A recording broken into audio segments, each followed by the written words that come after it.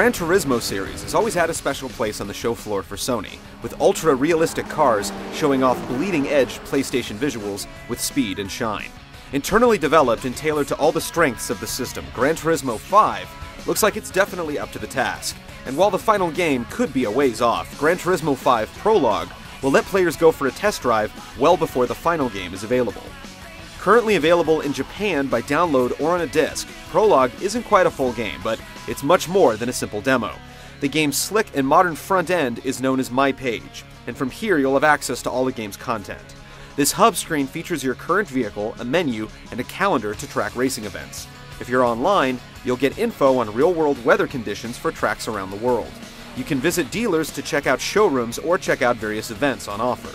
Event races basically make up the game's career mode, where you can earn credits and add to your virtual garage, but arcade mode is always there when you want to start a race with minimal setup. Of course, the real focus of the Gran Turismo series is the cars. Fans of the series will find exactly what they expect, machines that look good and have their own distinct feel. You might start with fairly modest machines like the Suzuki Swift or an Integra Type R, but you aren't limited to entry-level performance in Prologue.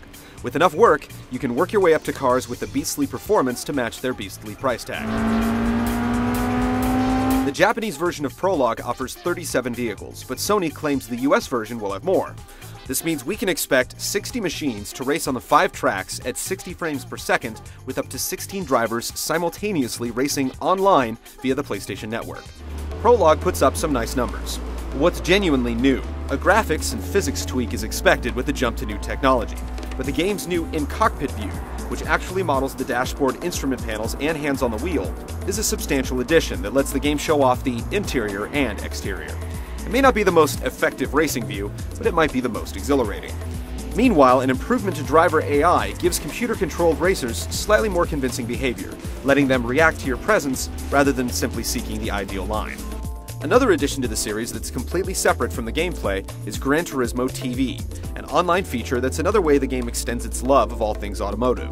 Here you can check out worldwide motorsport programming, including special features and behind-the-scenes looks at vehicles or events. While the full version of Gran Turismo 5 still doesn't have an official release date, it's interesting that this tease is being tested in North America. Despite only being half a game, you'll still need to shell out $40 to get the early look for yourself. Fans likely have already made up their minds, but it'll be interesting to see if it resonates with those with only a passing interest.